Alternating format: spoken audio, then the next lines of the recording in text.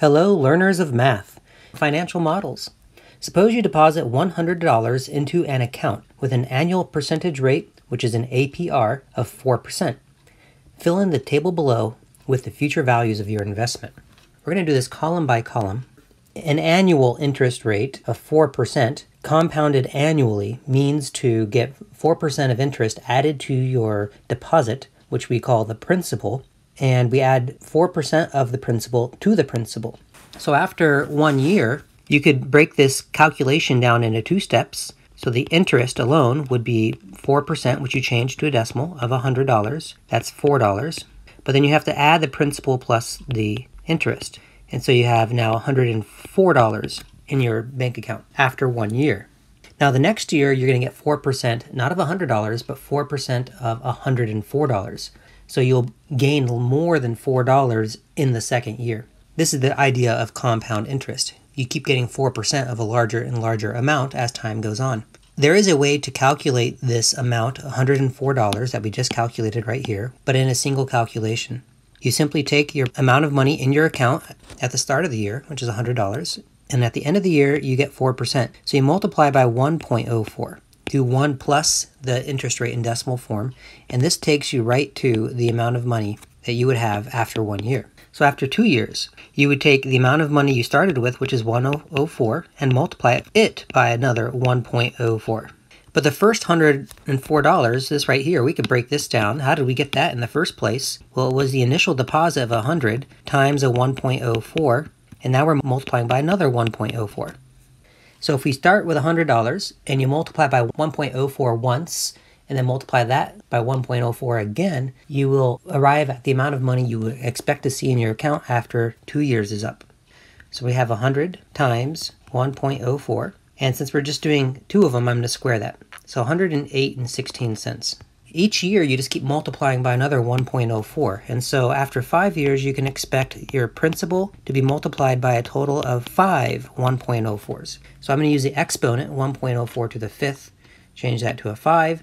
I'm going to round to the nearest penny, so 121.67. And this is how you get amounts in your bank account if your interest is compounded just once per year. What would happen if you did 5.5 years? Then you would simply do a 5.5 up here for your exponent. Okay, now what does it mean to compound your interest semi-annually? What this means is that you get interest more than once per year. You're going to get it twice per year in this case. And you're not going to get the 4%, all of it at the same time. You're going to get half of it, but twice. So you're going to get a 2% and then another 2%. Is this going to be more or less than just doing 4% once? So let's say at the 6-month mark, you're going to have your principal of $100 and you're going to multiply it by 1.02. So $102 is what you'll have in your bank account after 6 months. But after a year, you're going to take the $102 and give it another 2% of that. So you're actually going to go up by more than a total of $4 because a 2% of 102 is more than $2. And so after a year, you're going to do a $100 deposit and you're effectively going to multiply by 1.02 twice. So $104.04. So you got 4 extra pennies by compounding twice per year versus compounding it just annually. Now after 2 years, the calculation is going to be your principal of $100, and you're going to get 2% a total of 4 times. 2% after 6 months, 2% after another 6 months, 2% after another 6 months, and then 2% at the end of the 2 years. Takes us to 108.24 cents. So compare that to the result you had in your bank account after just compounding annually after 2 years. So compounding twice per year gives you a slightly better yield.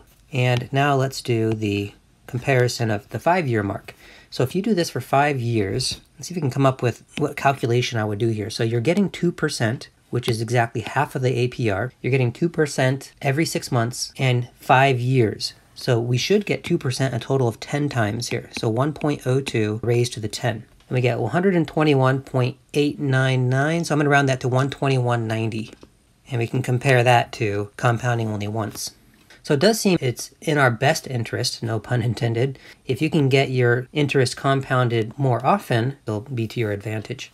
Let's see what happens if we try to compound quarterly. So quarterly means every 3 months. You're going to take your APR and split it up into 4 equal parts. You'll get 1% every 3 months. So in the case of waiting 1 year, you can expect to have $100 and you got 1% 4 times. And that's $104.06. So already we're seeing compounding quarterly is to our advantage over compounding semi-annually. If we do this for 2 years, you're going to have $100 and you're going to get 1% 4 times per year for 2 years. So you're going to get 1% 8 times. And so again, you can see we are getting better yields.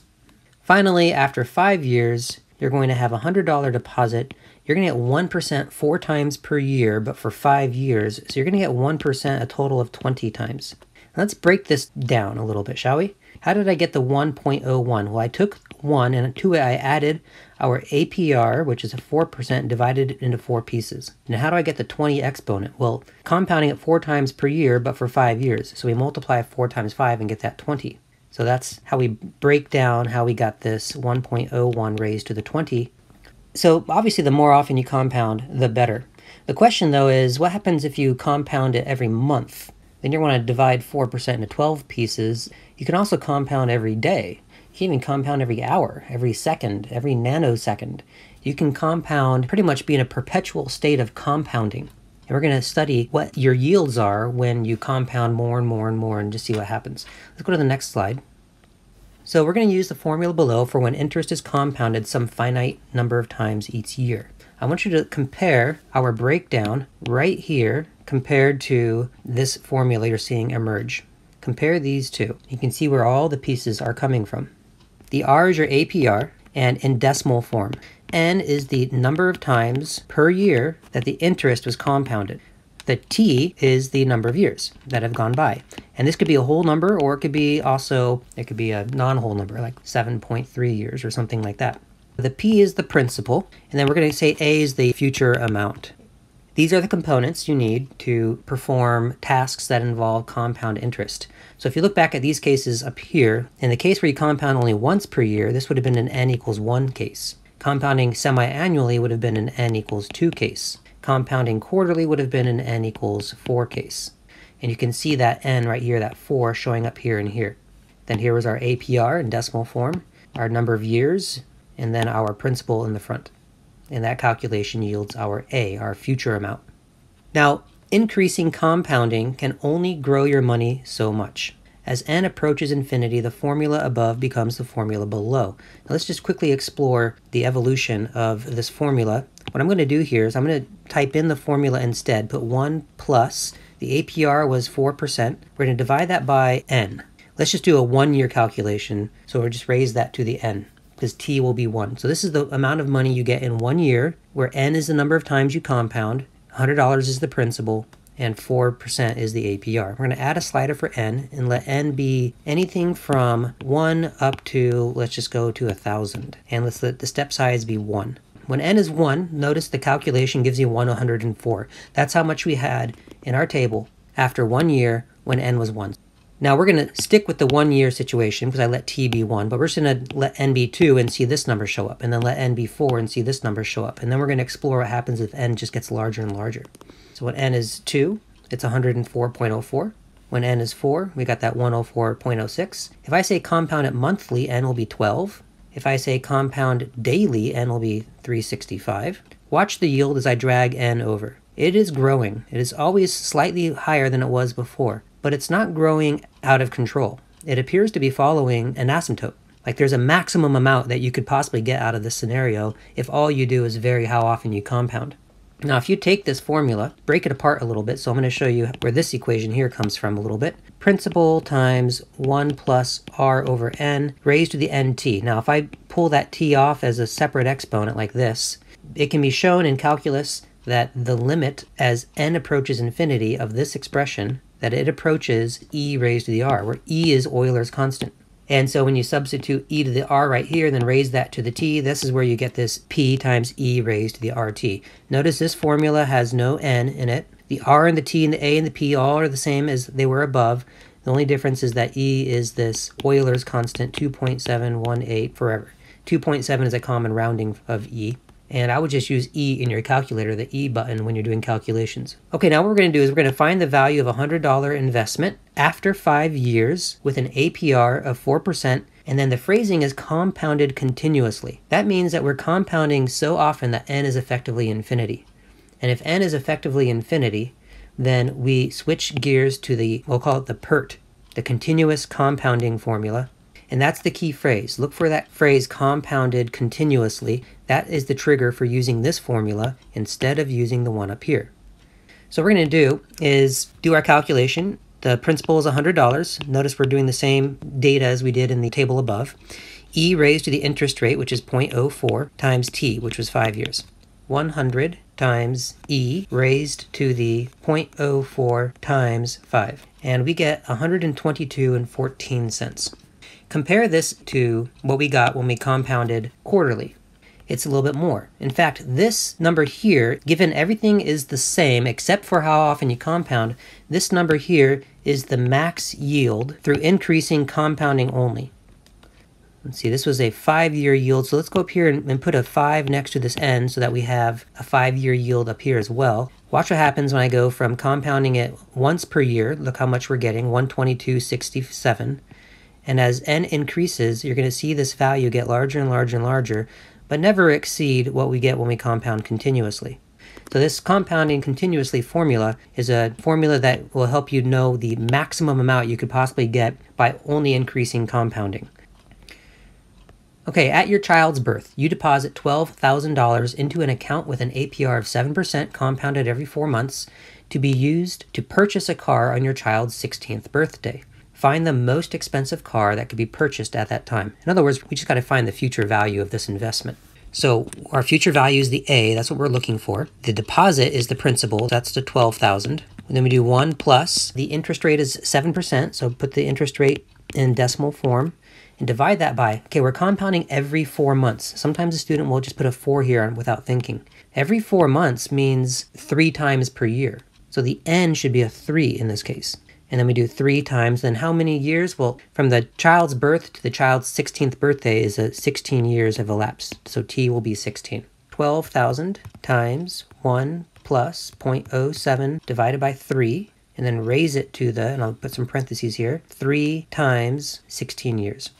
So that's $36,308.06. This is the value of a car you could purchase. Now let's say that you want to have a certain amount in 4 years to buy a car.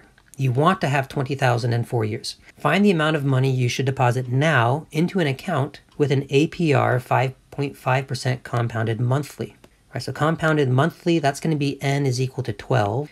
You want to have $20,000. So the A is going to be $20,000. What we don't know is the principal. So I'm going to leave the P as a P and we'll solve for P. And we're going to have 1 plus. The interest rate is 5.5%, so 0.055 is our APR. And we're compounding it monthly, so divide that by 12, and then raise it to the 12 times the number of years. And we want 4 years to go by. And so P can be found by doing 20,000 and dividing it by this expression, which you can also write with a negative exponent. Right? Whenever you have an A to the B in a denominator, you can write that as A to the negative B and put it back in the numerator. So sometimes you'll see the formulas do something like this. They'll write the 20,000, paste this up here. Let me go ahead and change this 12 times 4 to a 48, but put a negative 48 exponent right there. And this will give us the present value, which is the principal. So we want this to be 20,000. We had an APR of 5.5%. We were compounding it every month, and we had a 48 exponent because it was 4 times 12, but we wanted it to be negative. So here's the calculation that gives us how much we should deposit now. So $16,058.45. You deposit $600 into an account with an APR of 8% compounded continuously. Okay, compounded continuously. There's that phrase that's going to trigger the use of this formula instead. Find how long it will take for your money to double. Okay, so this is a time question. We want to find T. We write down the PERT formula, P times E to the RT. So $600 will be the principal, and the future amount is going to be $1,200 because we want it to double. The interest rate we know is 0.08. What I don't know is T, so that stays T. And we create this equation, which is an exponential equation that we want to solve for T. I'm going to begin by dividing both sides by 600. That gives me 2 is equal to E to the 0.08 T. Now I'm going to convert this to log form. Or you can do a natural log of both sides, and that would accomplish the same thing. So if I were to take this equation and do a natural log of each side, this becomes natural log of 2 is equal to just 0.08t, because we use the property where this 0.08t drops down in front, and the natural log of e, remember natural log has a base of e, so e raised to what power equals e, natural log of e would be 1. Or you can just think, hey, convert this to log form, and it should just produce this statement. Now we want to solve for t, so we're going to say t is equal to natural log of 2 divided by 0.08. I'll type in ln for natural log, and then of 2, and then we're going to divide all that by 0.08. So roughly 8.66, and that was measured in years. That's how long it will take for your money to double. Now notice I could have asked this question without giving you the principal. I could have just said, how long does it take any amount of money to double if you put it into an account with an APR of 8% compounded continuously? Because it really, if you'll notice, it doesn't matter what you put here for the principal, as long as you put double it right here. Let's say this was 1,000, then this would be 2,000. And when you solve, you would still get a 2 right here. So you would still lead to this same statement that's sitting right here. You simply would have said, okay, well, I want my principal to double, so I'm going to change the a to twice the principal. When you divide out the p's, you get exactly this statement right here. You deposit $600 into an account with interest compounded every 4 months. Every 4 months, that's n equals 3.